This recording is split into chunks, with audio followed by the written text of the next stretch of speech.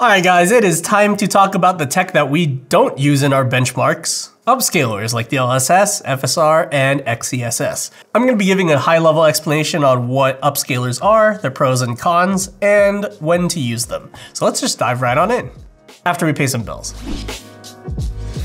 EK Waterblock's Nucleus series AIOs are a closed-loop and maintenance-free way to keep your CPU nice and cool for maximum performance. Compatible with the latest Intel and AMD CPUs, the Nucleus AIO comes in both the Luxe Edition featuring ARGB lighting, as well as a dark version for a clean, light-free aesthetic and an ultra-clean look.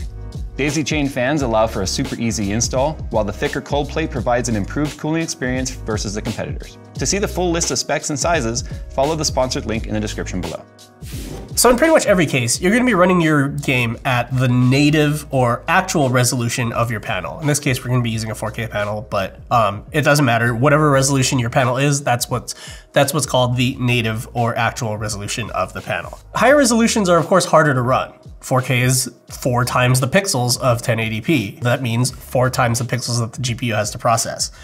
Now, one way to improve performance is to lower the resolution of the game. Obviously, rendering it with less pixels is going to get you more performance. The problem with running at a resolution that's not the monitor's native or actual resolution, you're going to be relying on the monitor's internal built-in scaler, which usually monitor scalers are not the best quality. They're just designed for, oh no, this office PC can't run 4K or whatever, but I just need to see an image on the screen and I want it to be full size. So like I mentioned before, if you're running a low resolution, of course, you're going to get more performance. But now if we can't change the resolution, if we're locked at the native resolution of our panel, again, in this case, we're going to be running 4K, that's a pretty tough resolution to run for pretty much every card. What you could do is start lowering graphic settings in the game. You could turn down post-processing, you could turn down textures, lighting, all that sort of stuff. But what if we could have our cake and eat it too? What if we could run the game at a lower resolution, but have an image quality that's better than just using the monitor's internal crappy scaler? And so that's where this current crop of AI-enhanced GPU-based scaling technology comes in. But the difference between these scalers and the one that's built into a monitor is that they use their own AI proprietary technology for each. All three of the companies had a different approach to it, but roughly the same concept of let's use AI to make the final image quality that's been upscaled from the lower resolution look significantly better than if you had just resized it with we'll call it a naive scaler, which is just, it doesn't do any AI stuff, it doesn't do any sharpening, it's just fit these pixels to these pixels. So what you'll see whenever you use any of these three upscalers is usually a setting that has quality settings in there. Obviously going from a higher internal resolution down to a lower internal resolution. What I don't like about these scalers is that they don't generally show you what the actual internal rendering resolution is. However, they do provide what the scaling factor is for each setting. It's just you gotta go dig for it on their website. They're not, for some reason, they're not really that upfront about exactly what resolution it's running. I think it's weird. But anyway, so we got our list of options to pick from based on how low do you want the internal resolution to be, but the trade-off is obviously the lower resolution, the higher the performance. Okay, so we're gonna be taking a look at the Cyberpunk 2077 benchmark run. I'm running this on RT Overdrive mode, which is the absolute hardest possible setting to run. Mainly because I want to fully load our RTX 4090 and make it struggle and see what happens. Now we're going to be using DLSS as our example, but all the advice applies to XeSS and FSR as well. So rendering at native 4K, our 4090 got 21 FPS in the Cyberpunk benchmark at RT Overdrive, which obviously we got to bring that up now. If we rendered all the way down at 1080p, we would get all the way up to 68 FPS. So that's a pretty decent gain of about 47, almost 50 FPS. However, now we're rendering at 1080p and upscaling it to a 4K monitor, so it looks pretty ugly. There's a lot of detail missing and just weird, gross monitor scaling issues. So now let's try 4K native output resolution with DLSS performance mode. Performance is a 50% render scale, which happens to also be 1080p, so we can see what a 1080p native output looks like scaled up versus a DLSS 1080p internal resolution scaled up with that DLSS tech. So at 4K, rendering internally at a 1080p resolution with DLSS performance, we are pulling 63 FPS. So it's a little lower, you'll notice, than the just 1080p native render on its own. And that's because all these upscalers take a little bit of GPU time to do their thing. So you're not going to get exactly the same performance as what you would have gotten with the lower resolution. However, you're sacrificing a tiny bit of performance for a significant boost in image quality versus that lower resolution. You can expect similar results from FSR and XeSS, although to my eyes, FSR looks a little bit blurrier for a little bit worse performance versus DLSS. XeSS is interesting because it has different code paths depending on what GPU you're running it on. So of course, it's going to look significantly better if you're running Intel XeSS on an Intel card. I guess the advice would be, if the game has all three of them, just use whichever upscaler is by the brand of GPU that you own. So if you have an NVIDIA card, obviously use DLSS. If you have an AMD card, FSR, and Intel XeSS. Now DLSS 3 has a new feature called frame generation, which the other two upscalers don't have. Going back to how these upscalers work, basically you're, again, rendering at a lower resolution, and then the GPU does fancy magic tech to do the work for the rest of the pixels in that scene. Frame generation, what frame generation does is every other frame is completely rendered by the upscaler, with the GPU doing no work and no game math or anything like that. It's not necessarily doubling your FPS, but with frame generation on, we saw 97 FPS in that same benchmark. Now the problem with frame generation is it's not going to feel like 97 FPS because each fully generated frame does not contain any new information from the game. Your effective latency, basically what you feel like the lag between when you move a mouse and when your screen moves, is going to feel a little bit worse with frame generation on. So I wouldn't recommend running frame gen if it's a competitive type game, if it's a multiplayer PvP type game, or anything where your reflexes are of utmost importance. Obviously in Cyberpunk, it's a story-based single player game, so I tend to take the pretty eye candy over the frame rate, but again, that's the dope thing about these scalers, is it lets you dial in how blurry or how sharp do you want this image to be versus how much performance do you want to gain.